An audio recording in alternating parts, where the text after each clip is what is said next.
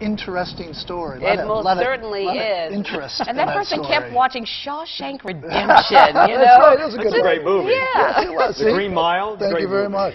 Were you with him when Yeah, he no, we was? were- Okay.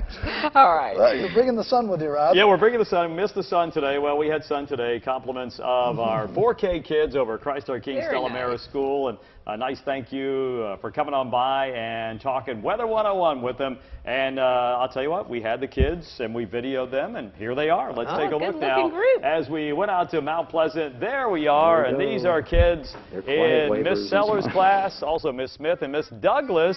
And each and every year, I told them they were the quietest wavers. But then we picked up the pace a little bit, as you can certainly see. Just a great group of kids as we read a couple of books, including Cloudy with a Chance of Meatballs, and they all got a chance to blow into the anemometer. And kids, remember what I told you. Quiz your parents to see if they know what an anemometer is. You know the answer. All right, here's what's going on right now as we take you out to Patriots Point. You can see